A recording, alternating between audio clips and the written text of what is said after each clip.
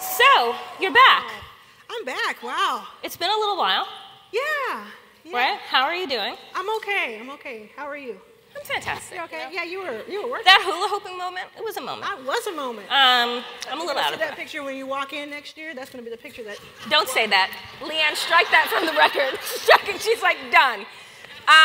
So we're going to do something really fun right now, which is we're turning Arlan's fireside chat into a Ask Me Anything. Okay? Anything. Anything that is on topic.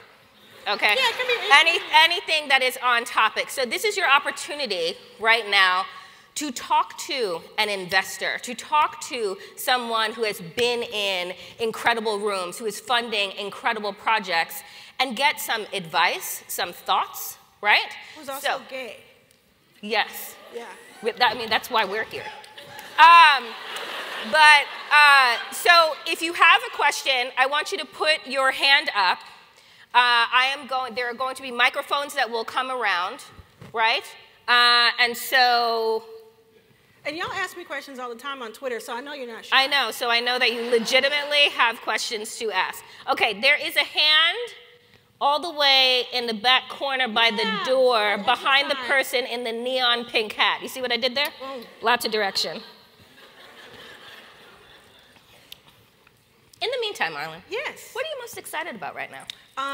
The storylines on General Hospital are off the chain.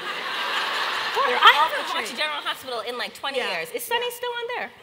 Yes, he is. He's in full effect. He just celebrated something like 25 years, 20 years on there. What? Yes, Maurice Bernard. Is there a question? All right. Okay, we're ready for the question. Does anybody have a real... Okay. Yeah, ready? And please make it a question and not a long comment. Okay, sure, go. I got a lot of questions. Well, yeah, so let me just say this first. I'm fangirling out right now. It is Khadija. What's up? Hey, people. So a week ago, I didn't have a ticket here. I didn't have a place to stay, and I couldn't afford to get into this event. So I just want to say to all the lesbians and to all my friends who made sure I got some miles here, who let me sleep on their sofa, and to the lesbian couple that gave me access to the space today, thank you. So my question is about, I'm a new founder of Marijuana Matters.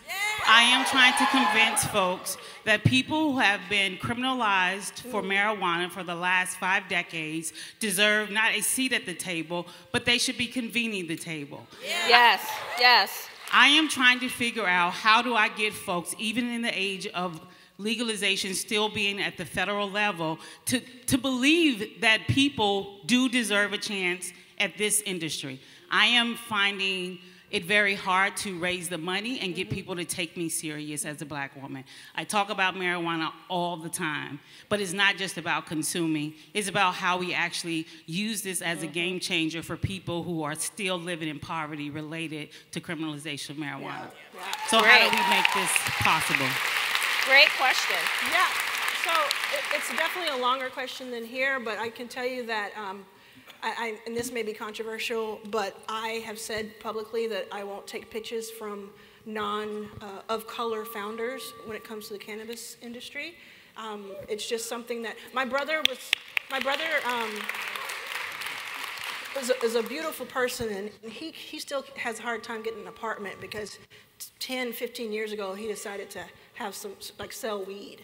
And so when someone comes to me and they're from a more affluent background and they're trying to raise money for this thing and they're getting millions of dollars, it really does get on my nerves as well. So it's something that Backstage we're very open to. I think Diane's in the building and she's our resident cannabis connoisseur. Oh shit. She just put Diane on full blast. Yeah, I mean, she may have left by now.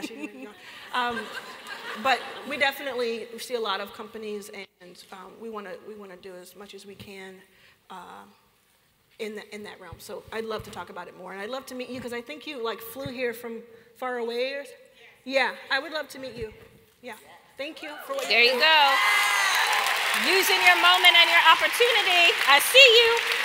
There you did it. Okay, next question. Silence. Nope. I will sing if there we go.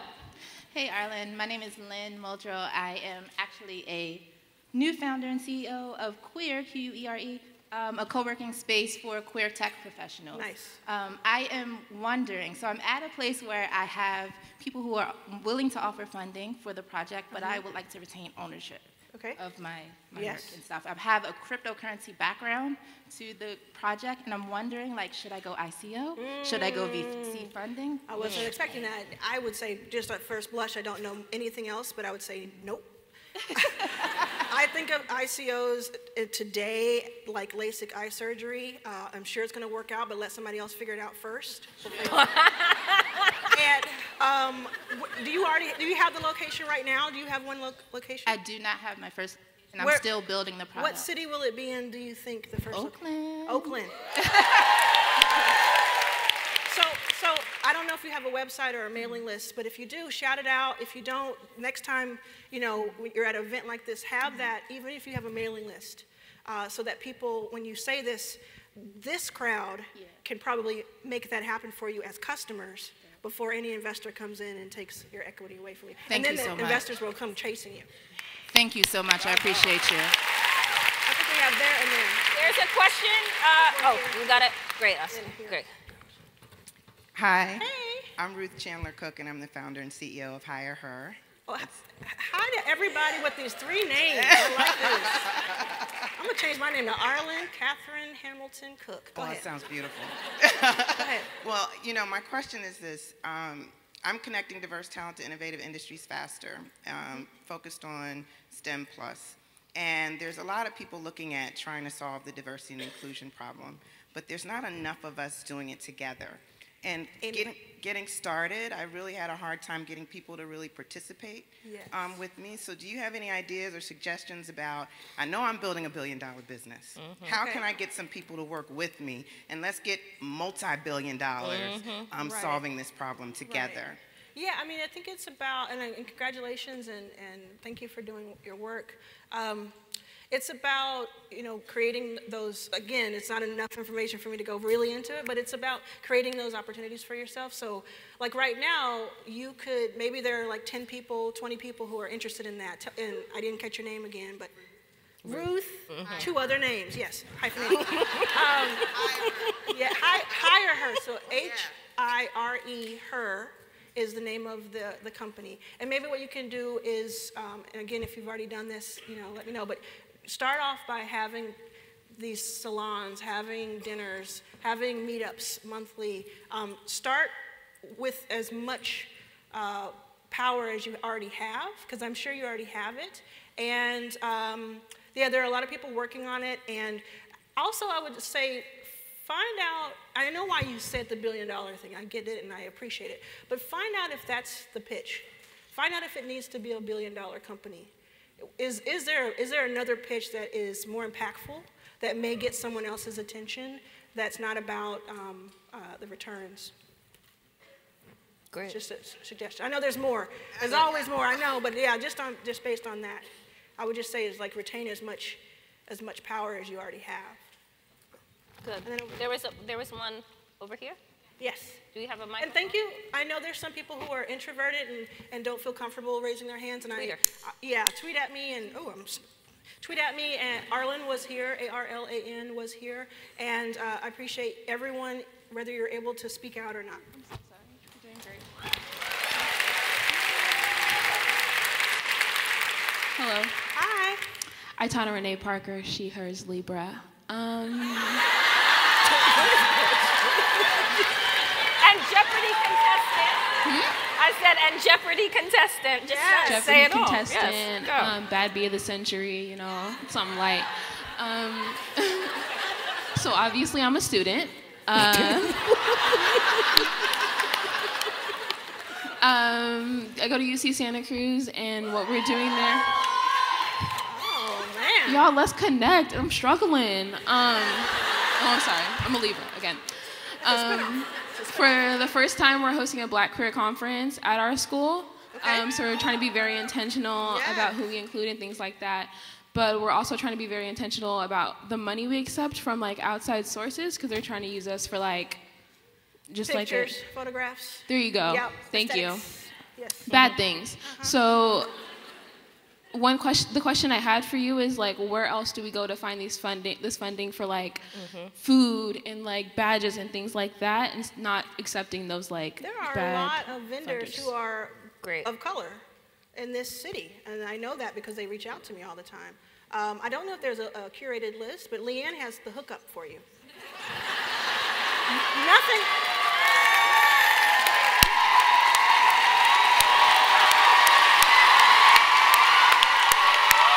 Oh my God.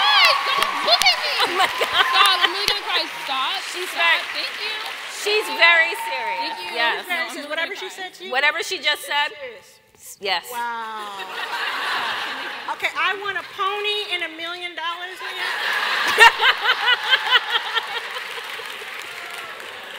All right, we have time for one more question. Back in the back, in the back, in the back. Oh, let's be fair. Right here? Go back, go to the back. Oh, in the go back. to the back. Okay, thank you. I appreciate it. Sorry. I appreciate you. I appreciate you. In the back. Well done, people in the back. Well done. Lesbians. Thank you, people. Thank you. Thank you. Hi, my name is Heba. Okay, Angelique talked about access. I feel like I have access and I want to share it, but it's really hard to share it. Do you have any thoughts on how people that have access to certain things, whether it's knowledge, funding, jobs, companies, whatever, how can we put that out there for other people? Do you have something, I know this may sound simple to some people, but do you have like a blog? Do you have a vlog? I'm looking here because it's hard to see. Do you have like a vlog or something that lets people know you exist? Like cut off social media too. So. You cut off social media.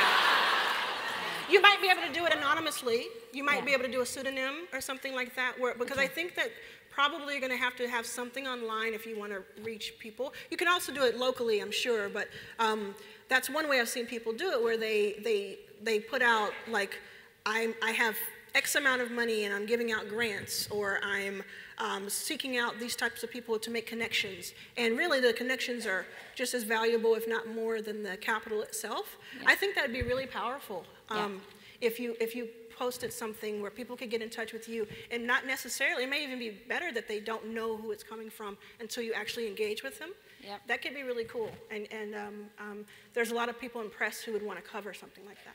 I like that idea. Thank you. Yeah, thank you. Thanks, Arlan, so much.